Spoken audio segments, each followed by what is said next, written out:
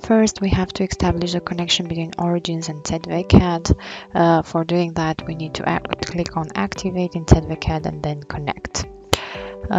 For doing that in origins, we need to press on the For CAD button, and usually we will be working only with the 3D point in order to transfer the information.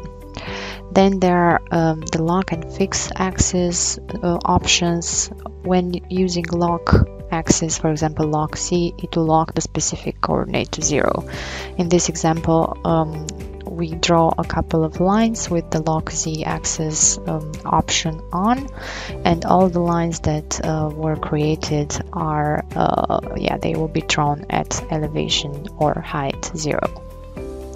So for creating lines, we need to pick 2 points on each line.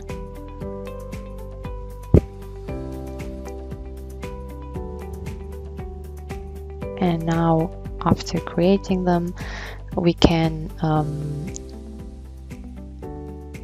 check what the elevation is, and as you can see, star Z and Z are at 0. The other option is to fix axis. So again, taking the example of fixing the Z coordinate, it will fix the selected coordinate to the coordinate of the first point picked. So for example, when fixing the Z axis, the lines will have the height or the elevation of the first picked point. So again, creating lines by picking 3D points, and then at the end we can again check what's the coordinate of the first picked point, and then what is the height of these created lines. And as you can see, star Z and Z is the same for all the lines created as the first picked point.